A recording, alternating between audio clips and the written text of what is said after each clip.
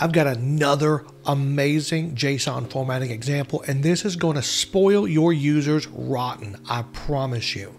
This is going to be adding custom buttons to a view for list items. It's going to allow users to quickly do common things like editing items, deleting items without using the command bar. It'll be right there in line with these list items. This is really cool. I've seen it working with PnP Modern Search, but I haven't ever seen this with a regular list item, just out of the box SharePoint with JSON. So let's jump into this. Now this solution is going to be using column formatting. So it's still JSON, but it's applied at the column level. I'm using the generic row action solution in the PnP library. If you haven't seen this GitHub repository, there's a lot of stuff in here, including an entire repository with nothing but JSON formatting solutions. So they're great for starting out and building something without having to start from scratch.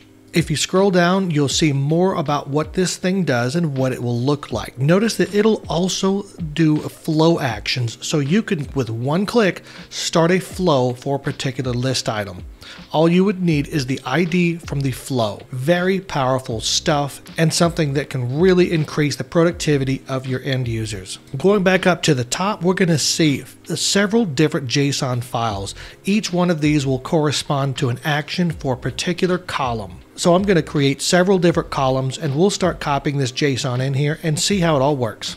I'm starting with my policies and procedures library that you've seen in some other examples, just because I've already got a lot of data here. So I'll create a new single line of text field.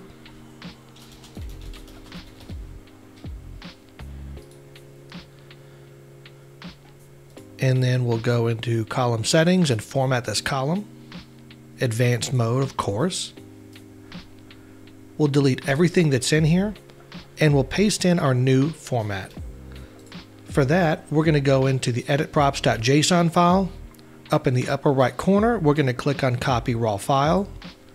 Then we're going to go back and paste it in.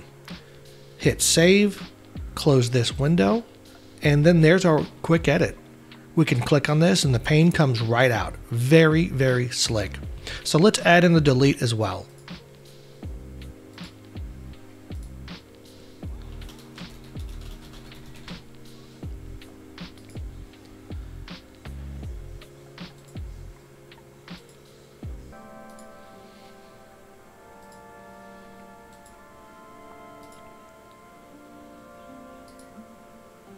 Back into advanced mode, delete everything, and paste it.